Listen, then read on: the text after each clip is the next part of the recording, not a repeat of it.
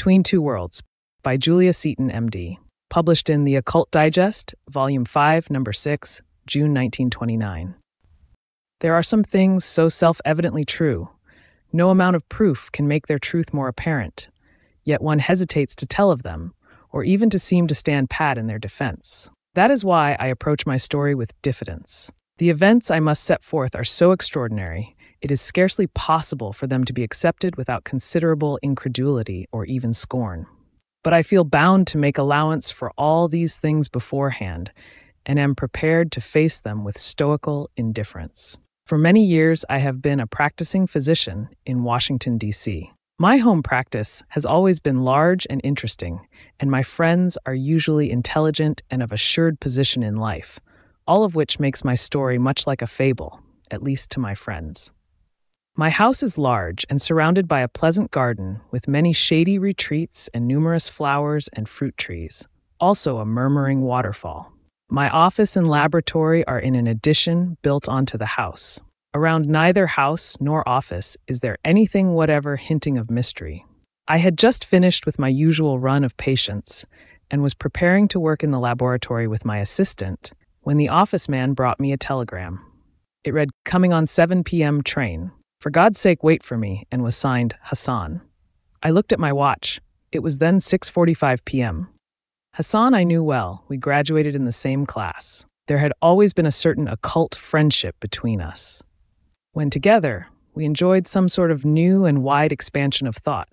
Often we had marveled at this, and at the way our perceptive faculties were intensified, giving us a strange feeling of unlimited existence in which we sometimes seemed to merge into one being, at the same time contacting the whole universe. Hassan many times remarked, "Great Scott, old man, if we kept this up, we could open up some of the old world's secrets. This is better than opium, for we have all this extension of mind and yet retain all our normal senses."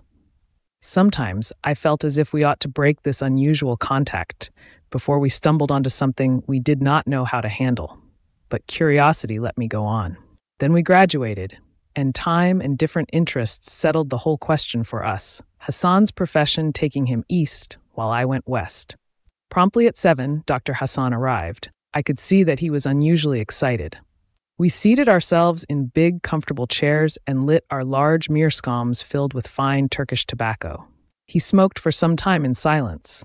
Then turning suddenly, he said, "Look here, Grayson, what would you do if you had to battle for your life with some enemy you could not see? Or to put the question another way, what would you do if every hour of your life you were controlled and directed by some person you could not touch or see, yet who exacted the utmost obedience from you, never allowing you to disobey for one moment any command he gave?"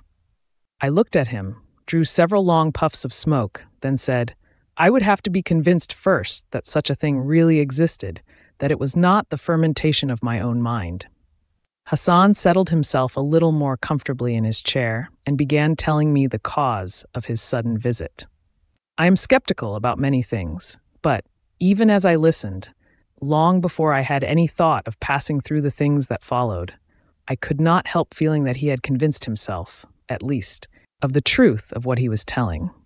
As I looked into his two bright eyes and watched his twitching hands, I could see that it was time he either had a holiday or found a friend who could help him through his dilemma. We talked until far into the night. I listened with every show of enthusiasm, checking him now and then as he went on with his startling story. I became convinced that if all he said were true, we stood on the edge of one of the most subtle psychic experiences the world had ever known. Or else here at least was the story of no ordinary madman. When he finished talking, we sat a while in silence, he waiting for my opinion, and I giving myself time to determine my best plan of action. Finally, after a long inward battle, I was just on the point of speaking when I felt coming on that strange extension of consciousness which we so often had touched when together. Hassan turned quickly, half rose, and held up his hand. "Wait, Grayson," he commanded. "If we can get together as we used to do, become en rapport, perhaps I can transfer this strange experience to you." We paused a moment, and then suddenly all the sensation had passed. I had evolved my plan. I said, "Hassan, we won't try to dig this out tonight. I must think it over carefully before I give you my opinion. Wait until morning, then we will go over the whole ground again." Each went to his own room. I sat down for a while to think everything over, and to ponder on the fact that while the extension of faculties which I had felt with him had passed for the moment, yet I felt an almost imperceptible quiver along my veins, showing me that it might be reawakened at a moment's notice. At last I undressed and went to bed, my mind running riot. I thought he must be deceived. It seemed improbable that anything he related could be true. The clock struck 2, and then I must have gone to sleep. Suddenly I awoke, and in the dark I plainly felt a cool, strong hand pass over my face. I sat up startled, my heart beating furiously. I am not a coward, but somehow the room seemed full of hidden, deadly enemies. I jumped to the floor and pulled the electric light cord, but the globe had burned out. Then gradually a faint bluish-white light, like a tiny star, began to glow just at the bottom of the door. I watched it fixedly. All at once it flashed brightly and went out, while at the same time I was conscious of someone pressing closely against my body from behind. I tried to spring forward. My body acted instinctively, while my mind whirled dizzily. In spite of my attempt to move, my feet were as if glued to the floor. A strong hand fell firmly, albeit lightly, upon my shoulder, while an almost inaudible voice whispered in my ear, "Go to Hassan's room. Follow the light." Immersed as I was in utter darkness, with some impalpable thing apparently controlling my actions, I struggled fiercely in rebellion. I had always been the master of my own actions. What strange unseen thing was this, which had so suddenly taken possession of my will? Turning quickly, I reached fiercely for the hand on my shoulder. No hand was there. I felt myself being forcibly pushed toward the little gleaming light, which had now gathered on the knob of the door. Some subtle force, undefined but irresistible, was deliberately urging me on. With all my might, I struggled to gain my self-control, but to no avail. Something like a strong, soft body stood against me, in close contact with my back, and I was carried on. The door swung open as we approached it, and I was pushed on down the hall to Dr. Hassan's room. Here also the door swung open with noiseless certainty, and presently I found myself inside. Hassan was standing in the center of the dimly lighted room. I cannot attempt to give any description of his attitude and the unspeakable look of terror on his face. Several times he framed his lips in an effort to speak, but no sound came forth. He was apparently as helpless as I, caught in the grasp of something we could neither see nor hear. He tried to catch hold of my hands, then suddenly the lights went out, and we were both struggling with something that seemed to draw us close to itself. In that invisible suction there came, surging over me, the fatal feeling of a complete loss of identity. "Hassan," I managed to cry aloud. "Don't give up! Fight!" Quick as lightning, I grabbed him by the shoulders. Come on, let's get out of this hellish octopus. Not even now, when I have had time to think it all over, do I know just what happened. But some wonderful instinct of self-preservation must have sustained me, for together we battled with that, something that was like a stifling dragnet. A slow one creeping, something that darkened our senses and checked our movements. Sometimes it was between us, sometimes we seemed to be suddenly merged into it. Again, a hand as strong as iron grasped our throats. In the blackness of the room, the tiny spark of bluish-white light moved and quivered like a will-o'-the-wisp. Hassan never loosed his hold on me, and I held fast to him. But all at once, I felt that he was weakening. He half sank to his knees and his head dropped forward on my hand. His senses were yielding to the invisible narcotic presence. In my own befuddled brain, I knew that we had approached a decisive moment. Either we were to become the prey of this devilish, obsessing, unseen entity, or we were to destroy it forever by some occult turn or other.